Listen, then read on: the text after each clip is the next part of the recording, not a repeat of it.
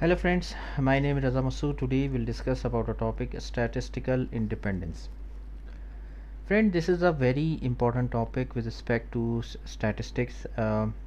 However, with respect to project management, this topic is also very important, and this topic is mentioned in PMBOK or PMP exam preparation of Rita Mokai. So friend, we will see this topic with respect to project management as well. However, please note that this topic is statistical independent. It's mainly or purely a topic of statistics. So friend, first of all, I would request to please subscribe to my channel and click on the bell option as well, so that my new videos can reach to you. So let's start. Statistical independence. See friend, here whenever we talk about statistics, this topic pertains to statistics, and statistical independence means that friend, if there are two events, so one occurrence of one event is independent of another event, so that is called as statistical independence. For example, just see this diagram. This is an event A and this is an event B. So you can see from here these two events are totally independent. Independent means that occurrence of event A will not impact or will not have any impact on occurrence of event B.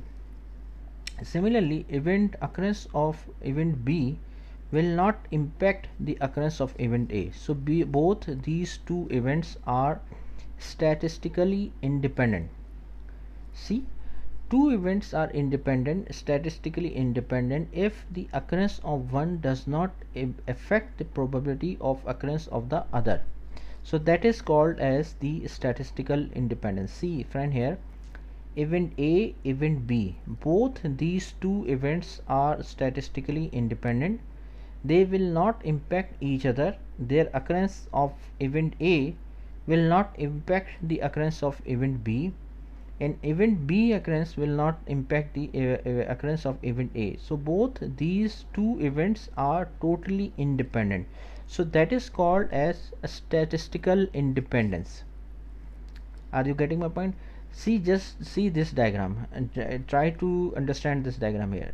Event A, event B. Event A and event B are totally independent to each other.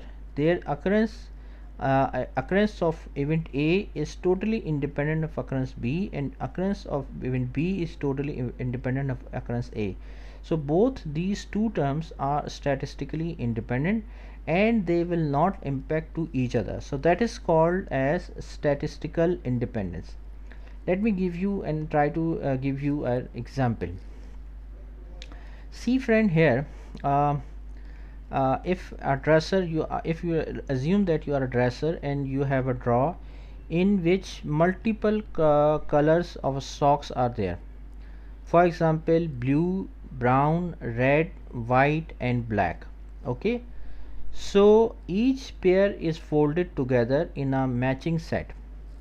Are you with me?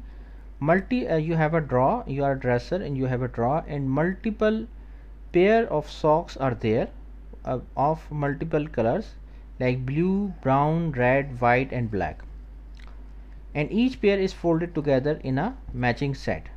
You reach into the sock drawer and choose a pair of socks. Without looking, you replace this pair and choose another pair of socks. What is the probability that you will choose the red pair of socks both times? Are you getting my point?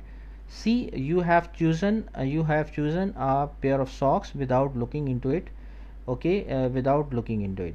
So what is the probability that you have if you have chosen, for example, if you have chosen the red sock first time, what is the probability that you have chosen the red socks again? There is a possibility.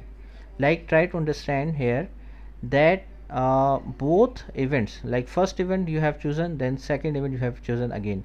Okay, so let's assume this, that event A and event B. What is event A? The first time you have chosen the socks, and event B is the second time you have chosen the pair of socks. Okay, so try to understand that if you have chosen the first time the red pair of socks, there is a probability that you have again chosen the second pair of red socks again. There are a couple of things to note about this experiment. Choosing a pair of socks from the drawer, replacing it, and then choosing a pair again from the same drawer is a compound event. Since the first pair was replaced, choosing a red pair on the first try has no effect on the probability of choosing a red pair on the second try again. Okay, are you with me? See, if you have chosen a red pair first time and then you replace it and then mix the and then put the red pair again in the draw, so friend, see, there is a probability that you can choose the red pair again. Okay, so both these two events, like choosing the first time and choosing the second time, both these two events are independent to each other. There is no dependency, there is no dependency that if you have chosen the red pair again, there is no probability, there is no we can't say that you can't choose it again. There is a probability that if you have chosen the red pair again, then mix it again in with the pair with the in the draw, so there is a probability that you can choose it again.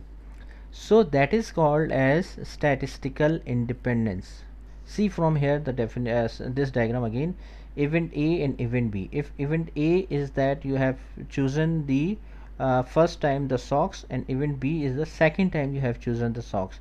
So see, if you choose the red socks in the first time and then mix it in the draw, okay, and then event B, so event B that you can choose the blue socks, you can choose the red socks again.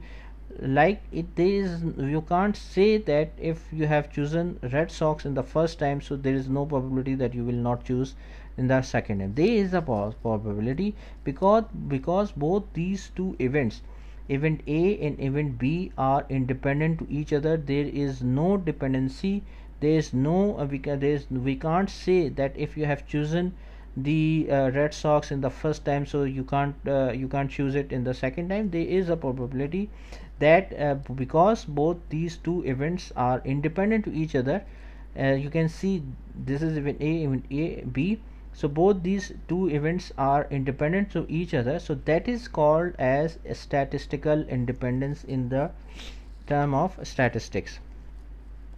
Whenever we have to try to understand the concept of statistical independence, just see these just try to understand this diagram as event A and event B. See, both these two events are not are not interacting with each other, they are totally independent. Just that remember this definition, these two terms: statistical independence, event of one event statistically independent because it will not the occurrence of one event will not impact the occurrence of second event. Okay, similarly second event occurrence cannot impact the occurrence of first event, so that is called as statistical independence. More example we can see, friend, here, that landing on heads after tossing a coin and rolling a 5 on a single sided die.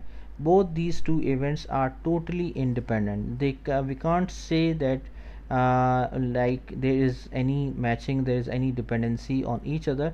These two events are totally independent. Similarly, choosing a marble from a jar and landing on heads after tossing a coin, choosing a 3 from deck of cards, replacing it, and then choosing an egg or as the second card, rolling a 4 on a single 6-sided dice and then rolling a 1 on a second roll on the die. See friend, here just try to understand, there are multiple choices, multiple options are there, several examples are there in the world. Just basically try to understand the concept here, friend, that that statistical independence means that two events are statistically independent when the event of when the occurrence of event A is not impacting the occurrence of event B. Similarly, occurrence of event B is not impacting the occurrence of event A. So both these two events are statistically independent. See friend, here with respect to exam point of view, if you are planning to give exam of PMP or project management, see friend, this topic you can see in the exam, and at least 3 to 4 questions you can see in the exam of PMP especially or project management. So you should have a clear idea about this topic. See friend, here you just need to understand the concept of a statistical independence, because no one say that you in the exam, if you talk about project management, no one will say to calculate you the statistical independence. No one will say you in the exam. You just need to understand the concepts, and they will give you the different scenarios and ask from you that what is statistical independence, and you must have to understand the concept of statistical independence and must choose the right option, right answer according to the given scenario. So friend, statistical independence, remember one thing, that these are two independent events which are not impacting each other. Their occurrences are not impacting each other, so that is why it is called as statistical independence. So friend, thank you, thanks a lot for your time, and that's all from my side. Thank you.